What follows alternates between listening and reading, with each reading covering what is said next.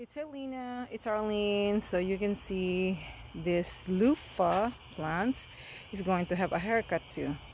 So mainly, like I said, I only plant this so that I could have a compost. It's gonna be amending my soil. So now if I have fruits, it's fine. If I don't, it's perfectly fine for me too. So I'm gonna go ahead and give this babies a haircut. I'm gonna start pruning it. It's going to be bald-headed, but I just want to show to you how it looks. This loofah scrub, body scrubs. I thought I just saw that thing. That suckers. I guess I don't see it now. I just saw a while ago. Come on, don't be shy. Where is it? I'm about to show you off and you just disappear on me. What the hell? It's getting dark, I guess. I could not see it no more. It's not him, it's me. No, I need to find that. Babies. I'm sorry, I cannot find it. Sorry. Now this is my loofah. As you can see, yesterday I said I'm gonna prune it. I got done halfway. It's right there.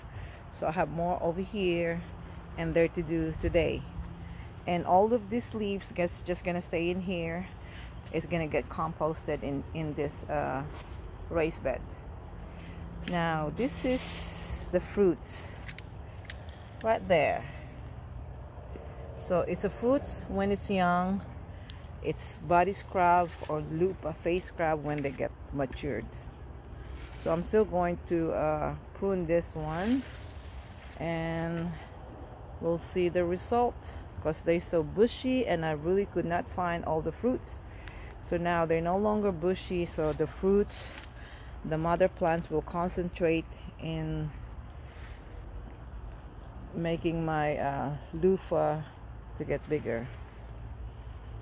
Okie dokie, that's my update to you guys. So now I'm gonna take all of this my loofah leaves, put in these buckets and soak them for at least a week or two and put it back on my plants.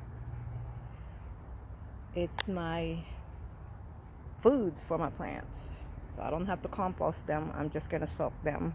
They will deteriorate so fast and my plants are gonna be loving it. It's their food, direct foods for them. Let's get to it.